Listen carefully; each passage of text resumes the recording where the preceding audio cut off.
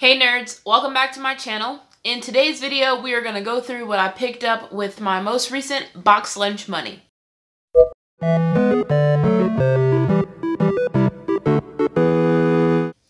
So, as usual, to start off with, we're going to look at the receipt and go through the numbers, and then we're going to jump into the pops. So, I got 10 pops for $10.90 a piece, which came out to $109. I wanted to get to the next set of hot cash, which would have been $120 to get 60 off. But I also had a $5 off coupon, so I needed to get to $125. So I was at $109, so I added 2 enamel pins, which brought me to $126.80, which is perfect, like right above the $125 mark.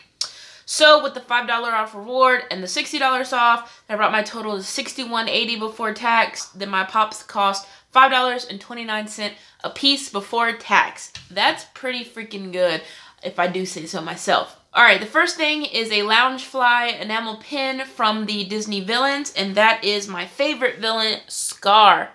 So this is what his pin looks like. It's pretty freaking awesome. I love his prowling pose that he's in. I think that's super dope, and I can't wait to throw it on the pack. The second pin that we got, coming up on my second favorite villain, we got Jafar.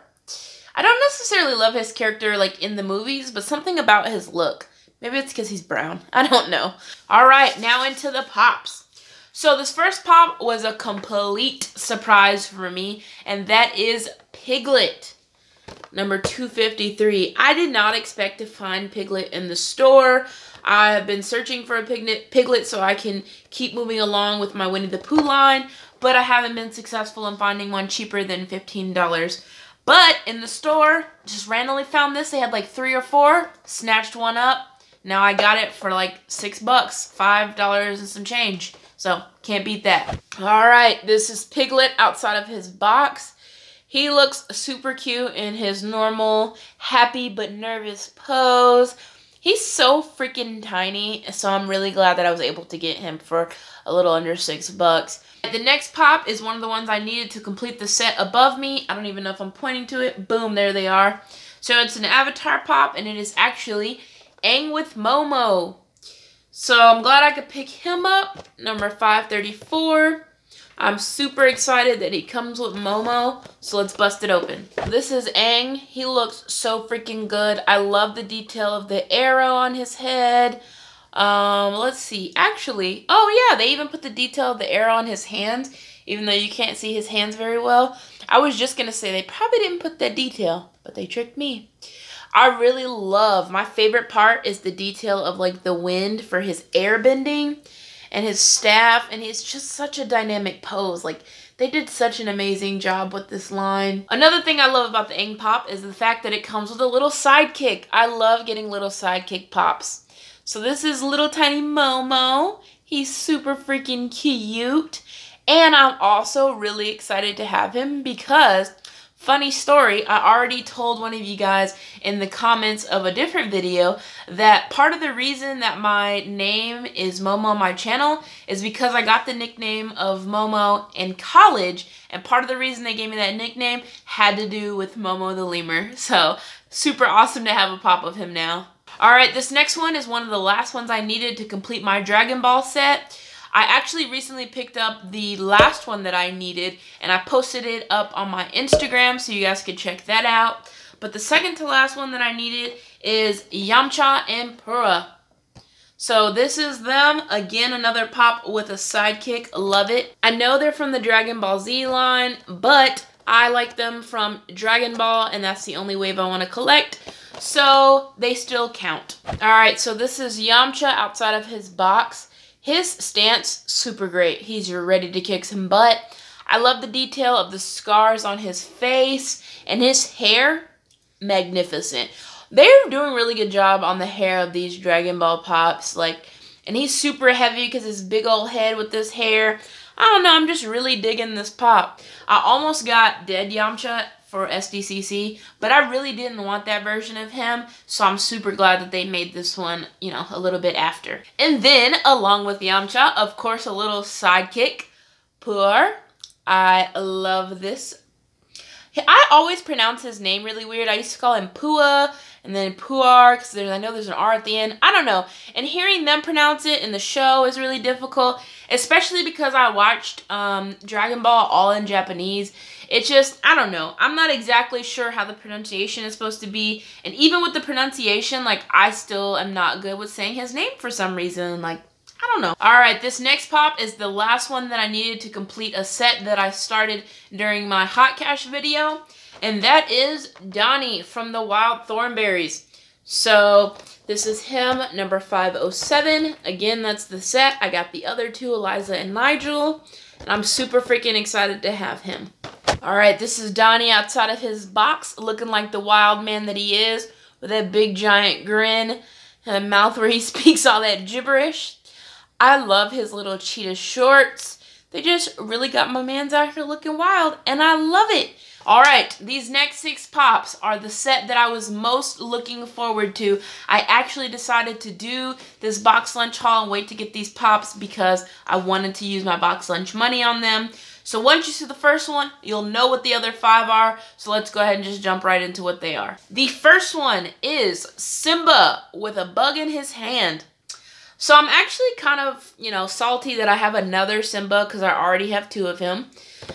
This is number 496. Let's go ahead and pop him out real quick. This is him outside of the box. Although he's just another Simba, I do like that his facial expression and one of his arms are different. I love the bug in his hand. When I was little, watching the scenes where he started eating bugs, I was like, oh man, I want to eat those bugs. Not actual bugs, because real bugs look gross. But their bugs looked fun and cute and delicious, like some gummy worms. So my parents actually bought me these really cool popsicles that were from Lion King that had little bugs buried inside. So I'd eat the popsicles and, chew up the little bugs and pretend like I was out there with them while I watched the movie. So, super nerd stuff, super young. This next one, I'm super glad to have. I'm glad they finally made her. And that is Nala, because where would Simba be without her? Number 497. Let's go ahead and pop her open real quick. Alright, so this is Nala. Her pose is just kind of basic, like the original Simba. I mean, not much going on there. What could you really do, I guess? I'm just super glad to finally have her because, like I said, where would Simba be without her? He'd still be in the jungle with Timon and Pumbaa eating bugs and not ruling Pride Rock like he's supposed to. So shout out to Nala and shout out to Funko for finally making her. Alright, this next one is probably the most dynamic pop from this wave of Lion King pops, and that is Luau Timon. I definitely feel like he's the most dynamic because look at his posture, look at his outfit, like number 500. Let's go ahead and check him out of the box, get those details. So this is what Timon looks like outside of his box. Like, look at those details. They got the flower on his head. They got the lei around his neck, his awesome little grass skirt. Like, come on, look how he's standing. He's ready to bust it down and, put on a good dance to shoo away the hyenas, or distract them, I guess I should say, so Simba could sneak on in. I'm really digging this pop. And to follow right along with Timon, where would he be without Pumbaa?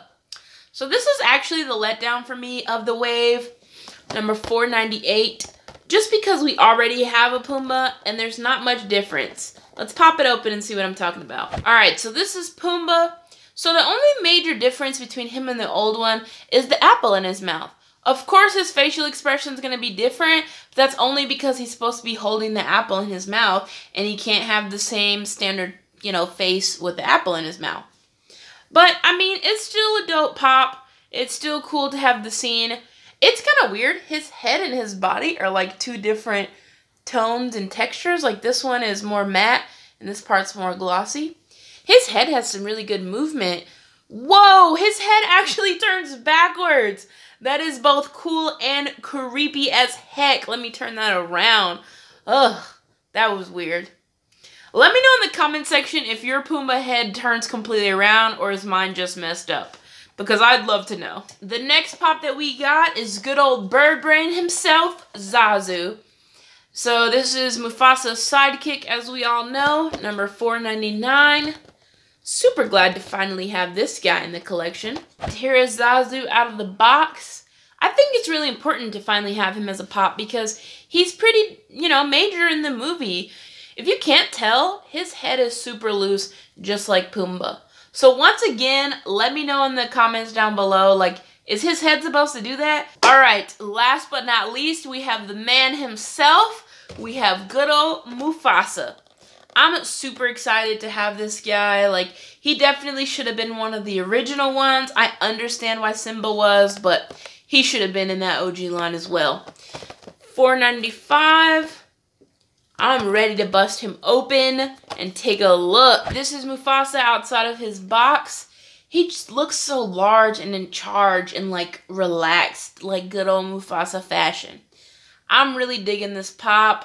I'm digging how big and heavy he is. And his head actually does not move at all, unlike all of the rest of the ones, because they have his mane completely connected. And speaking of his mane, it's really interesting. This part, the top part of his mane is like an orangey color. It kind of looks like it's painted to glow in the dark, even though I know it doesn't. And then this bottom part of his mane is darker. It's more of like a maroon. I don't know if the camera's going to pick that up, but like in person, they look like two completely different colors. And I kind of like that. So that's going to do it for me in this video, guys. If you like this video, feel free to hit that thumbs up button down below.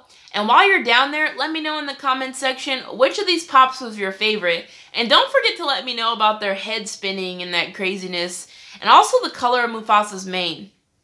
If you're new to my channel, make sure you hit that subscribe button so you can stay in the know of all the nerdy. And hit that bell notification. But as always, guys, remember, keep it nerdy.